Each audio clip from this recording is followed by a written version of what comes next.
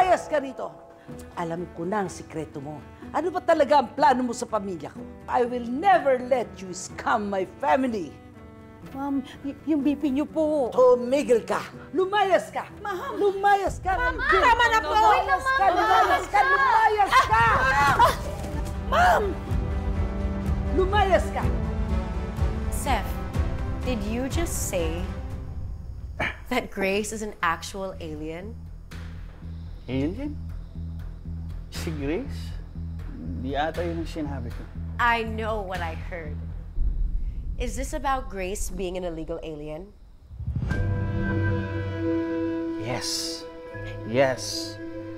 Akala ko kasi kung ano eh. But, never mind. What? Kala mo naman naniwala ako na totoong alien siya from outer space? It's ridiculous. My bad. No, kasi I was watching this clip sa YouTube about aliens. Sorry, why are you here? Well, pina-background check namin ni Tita Nova si Grace, and it turns out wala siyang records. Even her name isn't real. Are you aware of this? Because sinabi mo sa party na kilala mo siya dati pa. Hindi. Kung ano man yung sinabi mo ni Carlos.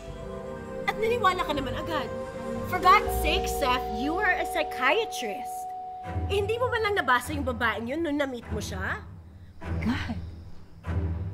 Hindi naman kaduda-duda eh. For one, same feature sila. So, baka magkamag-anak talaga sila ni Catherine. You know what? That's what pisses me off. That she's that good.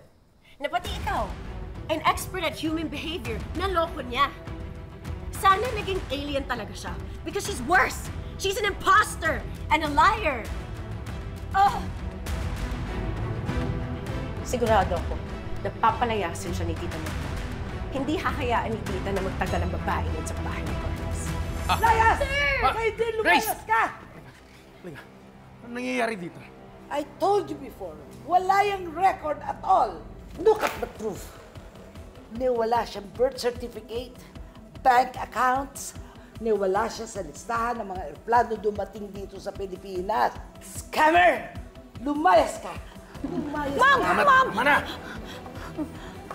Aalis naman po ako. Magpapaalam lang po ako kay Doy. Huwag mo lalapitan si Doy! Lumayas ka! Layas ka ngayon! Ma! Walang lalayas dito! Bahay ko to. Hindi aalis dito si Grace. Wala akong pakialam kung anong records ang nakita nyo tungkol sa kanya. You should know better than that. She is dangerous. Wala siyang background at all!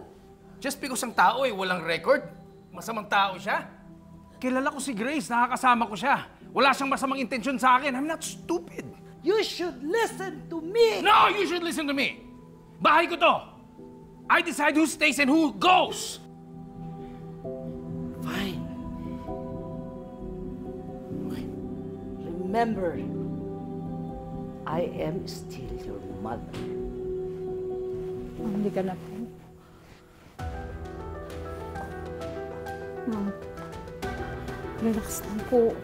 Kukuha lang po ako ng tubig. Sige, sige. Saktan ka.